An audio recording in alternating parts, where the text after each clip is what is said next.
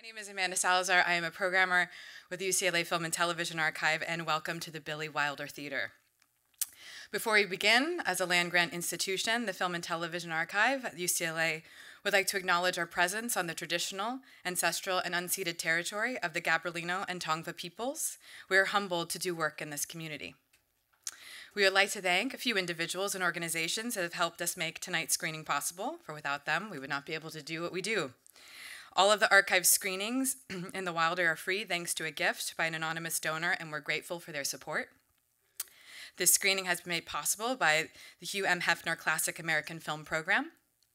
And special thanks to Ignite Films and Jan Willem Bosman Jansen for their support and collaboration on this screening. And finally, I would like to thank our motion picture curator at UCLA, Todd Weiner, and tonight's team, who's going to make this show run so well, Lauren Brown, our house manager, and Jim Smith in projection. So thank you to all of those individuals and organizations.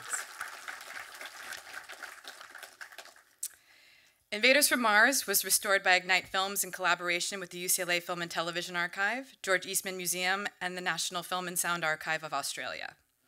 It is a timeless science fiction thriller from 1953, and in fact, the film premiered on this day, April 9th, 70 years ago. So, right, very special screening. It actually also just was told it played in New York this morning, so we got a little bi-coastal thing going. And while there have been remakes of this film, as good films tend to have, this film is really incomparable. Not only will the anxious, paranoid tone of this film keep you riveted, prepare yourself for the beauty of the cinematography here by John F. Seitz, a collaborator with Billy Wilder on such films as Double Indemnity and Sunset Boulevard, with direction by the acclaimed production designer William Cameron Menzies. This film is truly a treat for the eyes. And us getting to see this film in such exceptional quality is due to the tremendous work of our special guests that I would like to now introduce. Scott MacQueen has had quite the career in film. First and foremost, he is someone that is enamored with cinema. He began his career as a production assistant and assistant director for 10 years, working on commercials, music videos, low-budget features, and some TV. He then had a 31-year career in film preservation, including almost 11 years at UCLA as the head of preservation at the archive. Invaders from Mars was featured for its excellence in restoration at the Turner Classic Movies Festivals, and it received the inaugural Hollywood Professional Association Award for Restoration and Preservation. I'm honored to invite back to the stage at the archive our very special guest, who will be leading a presentation on the lengthy and special process of restoring this film. So please join me in welcoming Scott MacQueen.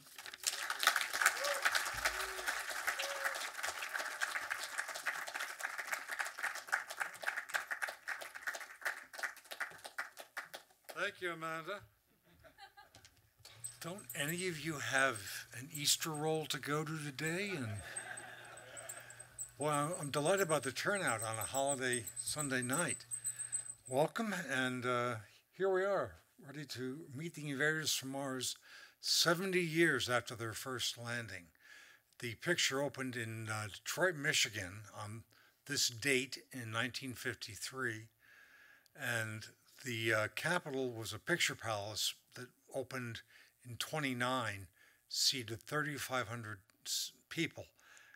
The building is still there, only now it's the Detroit Opera House, and it's where operas are staged. This was a very interesting project, one we had tried for a long while. Let me make sure I get this right. There we go. It's a project that we'd hoped to do at UCLA, but there were some political difficulties that prevented it happening at that time. We'll talk a bit more about those later. A boy becomes a man when a man is needed is the basic theme of the John Steinbeck short story Flight, and it essentially is the theme of this picture. It was filmed in 1953 at the height of the science fiction film boom and at the height of the first big UFO flap in America. 1952 was the year that the saucers were seen over Washington, D.C., and made front page news everywhere. The movie parlays that and the Korean War, Cold War paranoia that was engulfing America in the anti-communist days. It it teaches, if anything, to the viewer, to the audience, don't trust authority, and it does this by way of dream logic. Oops. The picture was photographed on Kodak 5248 color negative. That was a brand new stock, the second generation of Eastman color negative, which was introduced in 1950 by Kodak, and it gave the serious challenge to the Technicolor 3-strip process, which was very cumbersome. However, Cinecolor was a rival of Technicolor commercially, though they didn't approach them for their success or their size. But the 3-color Cinecolor, which was called Super Cinecolor, had just been evolved to compete both with Eastman Color Positive and with Technicolor. Cinecolor had been a 2-color orange, red, and blue-green process up to that point, very popular in westerns and low-budget pictures. Now, the printing process for the Super Cinecolor process was to make red, blue, green positive separations from the Eastman Color negative, and then make YCM black and white dupe negatives from those fine grains, those master positives. So at that point, you've emulated the taking negative of the Technicolor process. However, the negatives weren't complete. They did not contain any of the titles or the optical effects, dissolves and fade-ins, fade-outs. Those were created as original 3-strip dupes and then cut into the 3-color negative for printing. When it came time to make the prints, colorblind black and white positive emulsions on both sides of the film, it was duplicitized stock, were impregnated with the water-soluble yellow dye, and then the print was step printed cyan and magenta simultaneously on either side of the duplicitized DuPont stock, along with the cyan, the soundtrack, which would be printed in cyan. The duplicitized DuPont stock captured the latent black and white images, which were then developed into silver. The cyan laid face down on a solution that converted the soundtrack into a cyan tone pigment, and on the other side, it was floated on a bath that turned the latent silver to a magenta pigment. The yellow dye was then exposed in a separate pass on top, and in a very complex process, you wound up with a 3-color print. Duplicitized stock has one problem, which is which side of the film do you focus on, the front or the back? So it tends to be soft. Why did the film become lost? Well, again, as I say, the titles and opticals were assembled in the Cinecolor printing dupes, which either don't exist or were actually, I believe, spirited away from the archive many years ago by a licensee who was granted a license to make prints for his territory, and then refused to return anything he had borrowed following the death of the original depositor. Within a year, the original facilities had to be recut as well to accommodate the 10 minutes of new scenes for the foreign market. After it was shown to exhibitors, to trade exhibitors, they insisted that Alperson make a longer film and change the ending because they claimed that European audiences did not like the dream ending that the film had. So the Eastman Color negative became redundant. Everything printed off of the YCM dupes. Alperson went bankrupt by 1956, as did Cinecolor, who were acquired by Ansco, and got out of the film business. The prime elements were scattered, and the licensee did not return the elements he borrowed. Um, the sad thing is, the licensee died not too many months ago. He certainly would have been aware of our activity, but it would have been nice to have had the dish eaten cold that we could have shown to him. It turned out that he didn't have the rights he claimed he did. He had limited rights, but he'd bamboozled people for many, many years. In 1955, the picture was reissued in America.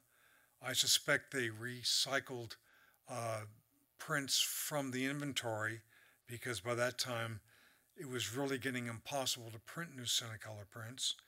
In fact, in 1958, when it was released in Italy, an Eastman color negative was made, probably duped from Albertson's master color Cinecolor print, and that negative sent to Italy to make release prints. That negative does exist, but we did not have access to it again. It's among the purloined elements. In 1962, the picture went to TV in black and white 16 millimeter, which is how my generation first saw it. And even in black and white in the early 60s, it scared the hell out of all of us. I didn't see it in color till I was in college in 1970 when a color and internegative was made, and it went out for non-theatrical and then later television use. I remember a friend of mine had booked it in color for a film series he was running at his university, and we took the print home. I ran it 3 times in one day. I was so impressed by the color and wondered if I would ever have a chance to see it again anytime soon. So in '76, it was licensed by Rosenfeld to that licensee for U.S. release. They made 35 prints, and they created an amalgam version, this kind of bastard, spurious version where they cut the European scenes into the American version and completely destroyed the continuity of the film. So here's what survives on it today. The original camera negative was discovered by Ignite with producers' photo library here in LA, who had acquired it as stock footage. He bought it outright, and again, as I mentioned, it proved to have no opticals, no dissolves, no titles on it.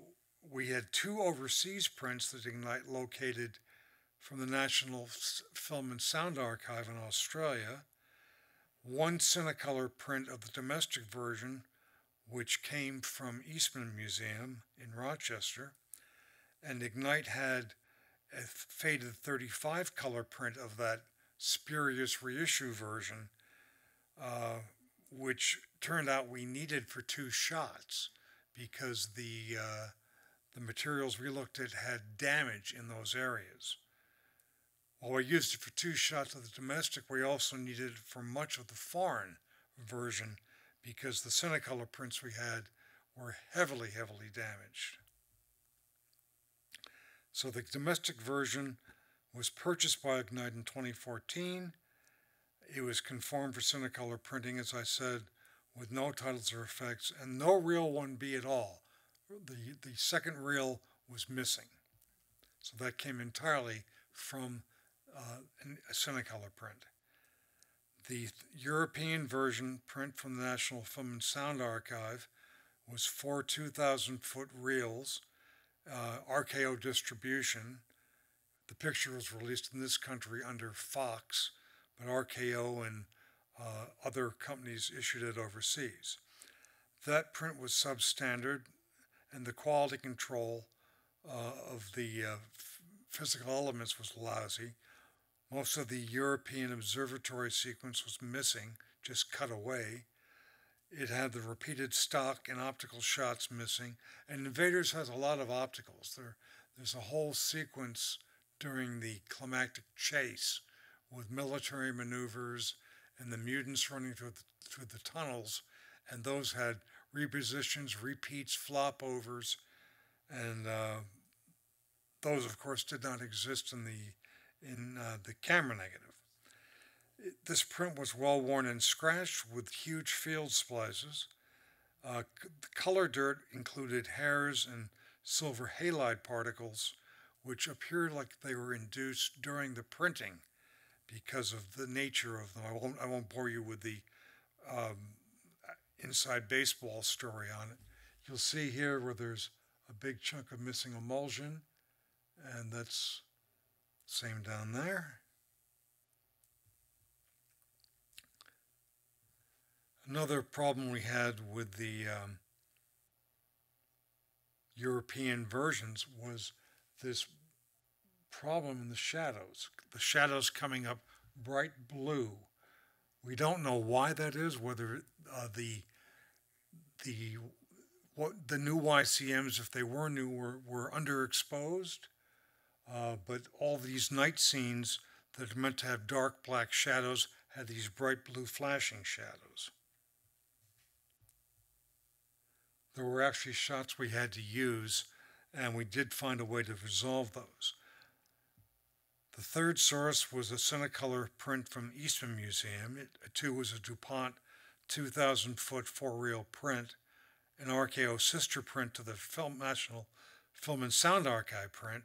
The grading was erratic, it had eccentric damage and printing defects. But worst of all, for us, the scans that we got from Eastman Museum were not usable.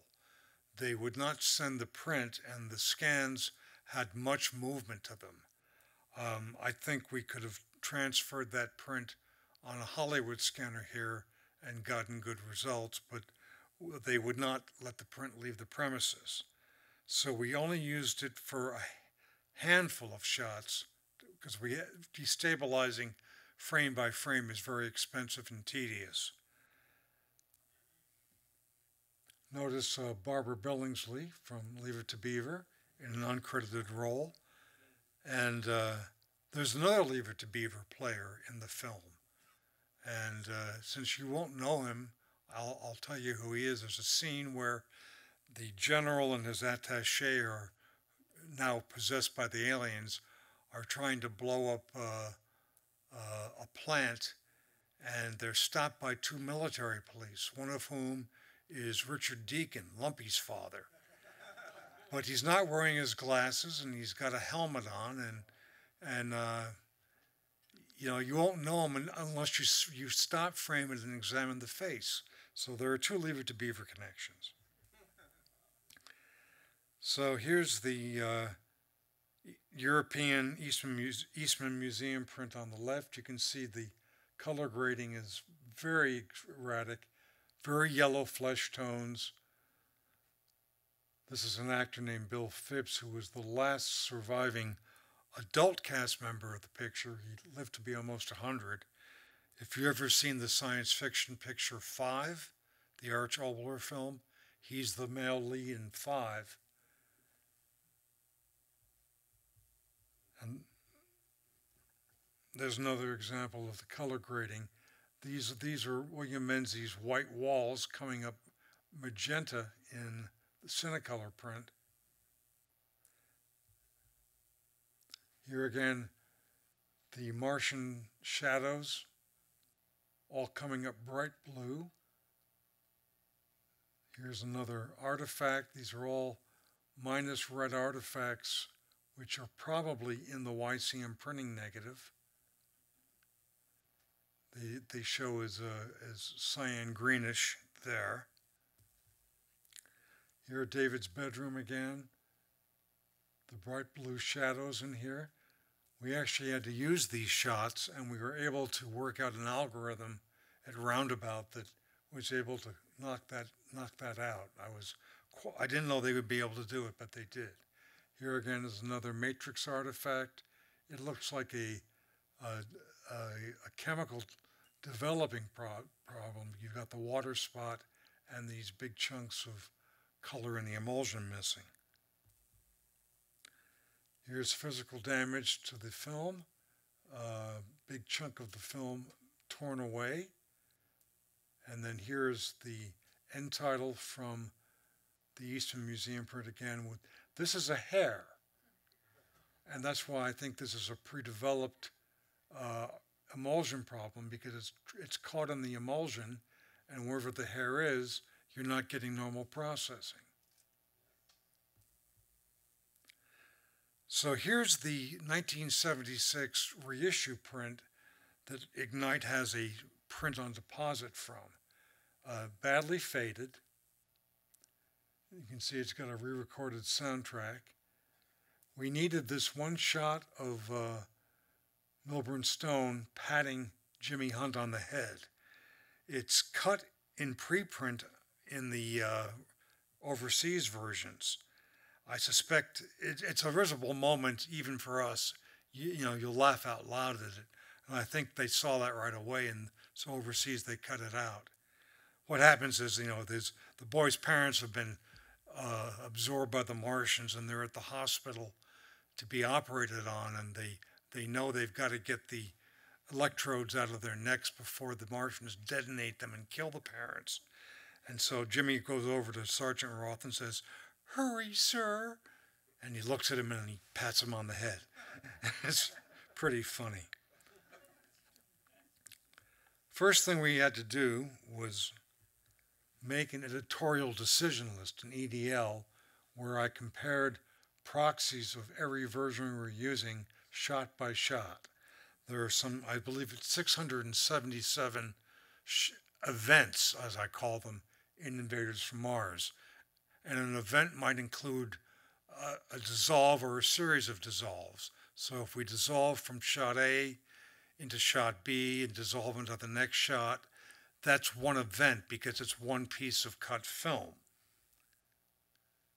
And the highlighted ones were my choices going into it for where we would begin the work. Here's an example of the flop over. This is the camera negative of the overweight Martian moving left to right. Most of the Martians are like 6.5 to 7 foot tall. You've got Loch Martin and Max Palmer as these giants, but they've got this one little tub of lard, and you can't mistake him. They used this shot, I believe, 3 times in the movie, changing the orientation. So here it is in the print flopped to have them run the other way. So I sat in with the editor and reviewed the rough cut, and we still had shots missing, and we had to identify which ones were indeed opticals. And then look for them if they were enlargements, look for them in the footage. For example, this shot here turned out to be this shot zoomed in about 30% and flopped.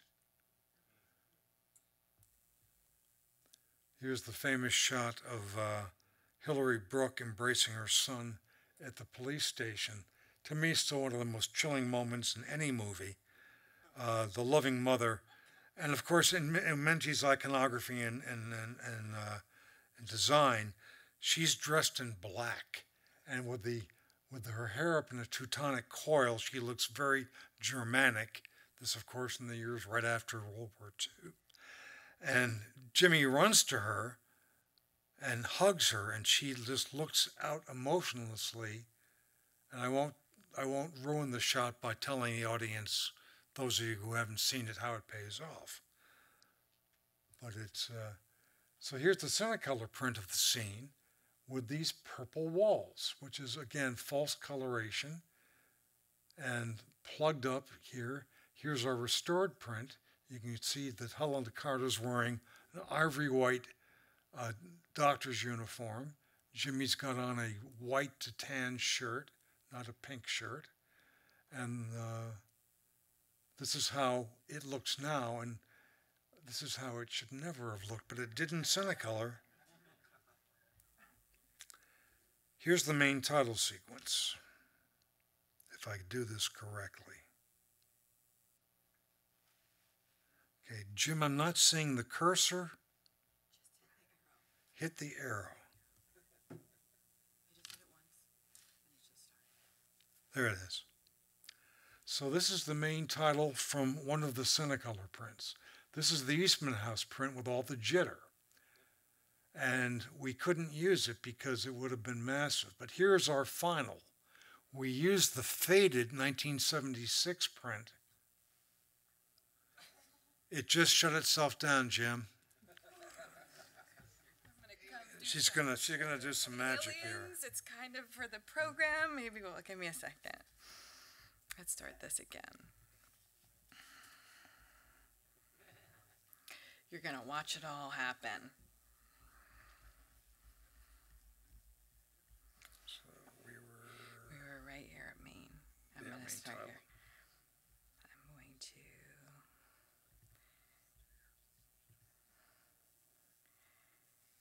Okay. Jim, are we back on screen? There it is. Let's try that again. Okay, and just hit the right when you're ready. Okay, thank you.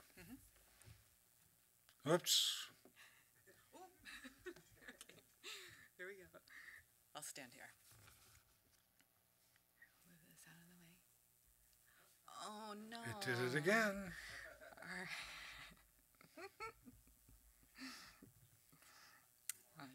Technical difficulties. Okay. Let's do.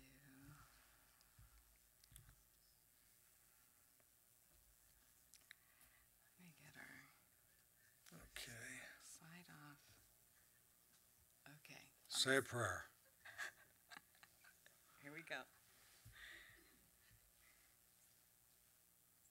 So this was not usable. It would have been far too expensive and taken too much work to restabilize this. So we used that faded print and we're able to recover the color. Wow. It just doesn't want us to show the sequence. We'll go on to the next one. Maybe there's Okay. a problem with that particular slide. Okay. But, so we'll go to the police station slide. I won't do this with all the video clips. Let's hope that's not the case.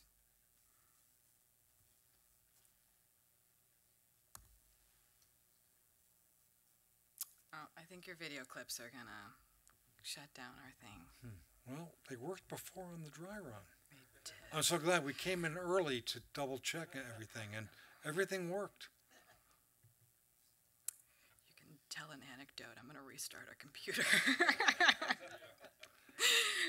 So I don't know if any of you heard my Siri phone go off before and ask me, "Do you want to call Ron Hunt?"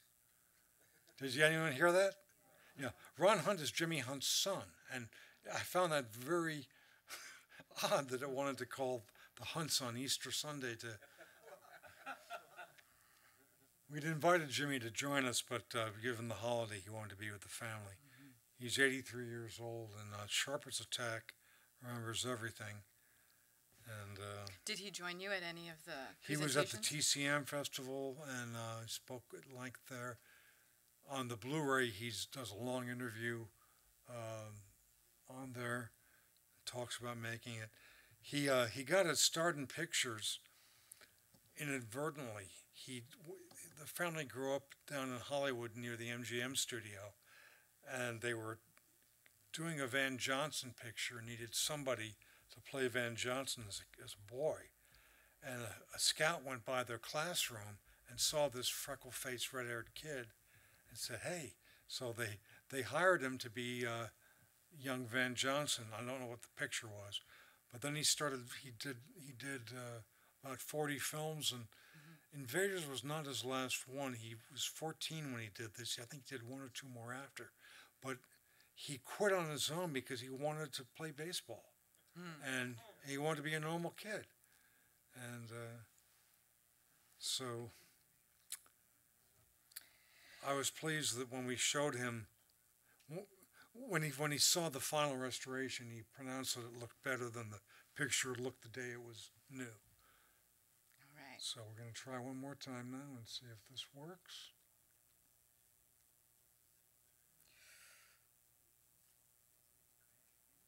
We've rebooted the entire computer this time. Okay, so that seems to be holding. So, and here's the restored, which came off the 1976 faded print rather than the Cinecolor print.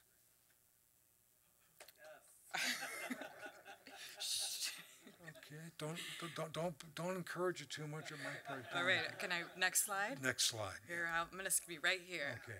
Okay. So here's the police station. This is the final restored, the final graded from the camera negative. You can see white walls, folks, not purple walls. That's the moment. Oh, the stuff nightmares are made of. Okay. And here's when they meet the Supreme Intelligence. This is from the camera negative. It turns out Jimmy's mother went to high school with the Supreme Intelligence. No, she did. They get on the set that day, and Jimmy sees this little person sitting on an apple box with her head in a globe getting made up to look like this, and his mother's there with him. She goes, "Luz, how are you?" They'd gone to school together. So, all right.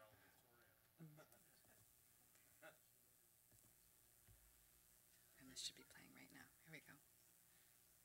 oh, we just see this? No, on this one we didn't. Allegedly, the night before shooting, his storyboards vanished from the production office. He'd had the whole thing sketched out, and he had to do it all from memory. But you never know. So this is from one of the faded. This is from one of the. This is the observatory scene from the European print, which was reshot in September of '53, months after it opened in the States, for the reason that the foreign exhibitors wanted a longer movie. So they hired this fellow named Wesley Ruggles, who'd been a kid actor in the 20s with freckles, and would later direct creation of the humanoids. And he shot all this in one day at KTLA TV station. And of course, stupid things like Arthur Franz had this battle scar, this war wound, which you never see in most of Franz's movies. Well, what do? They turn him toward camera, so you can't miss the scar. These are the Lubbock lights that were seen over Texas in '52. You can go ahead and hit play. And again, we had to come off that faded print, which looks like this. Greg Kimball did this particular work, not Roundabout, and that did a superb job bringing the color back to something resembling normalcy. And as you'll see in the movie too, not only is Jimmy almost a year older, he's just had a brand new haircut and he's wearing wardrobe he doesn't wear in this scene in the movie. So he walks in without the sweater vest. They start talking to Franz. They cut to this. Then at the end of it, he says, "Let's go back to my desk and we talk some more." And the vest vanishes.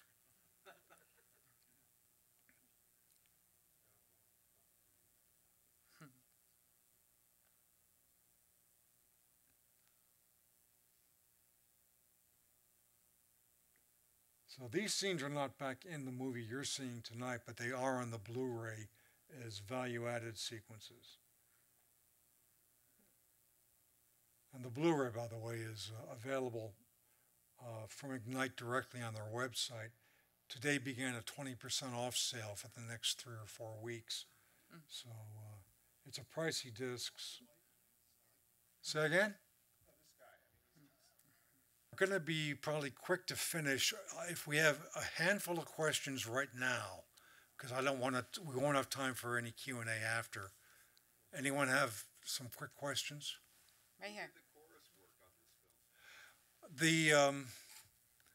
Formally, the credit for the music is to a guy named Raoul Kraushar, who was more of a music packager and producer. He would hire ghostwriters.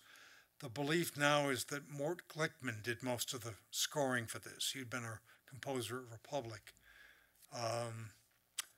We don't know with any certainty. Kraushar always took credit for this. He even claimed about the orchestra, about the choir in Rome. He said, recorded it for him. I don't know that I believe it, but we just simply don't know. But it's, the choir work is amazing, and it's used elsewhere in the film in different guises as the voice of the Martians, essentially. When they appear, you hear the 4-part choir intoning these strangely post-impressionistic chords.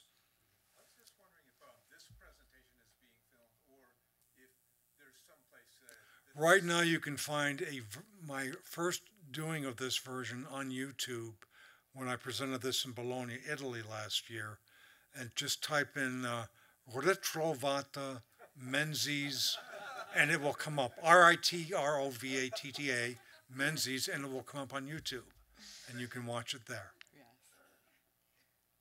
Anything else? Yes. All right, last question so we get started.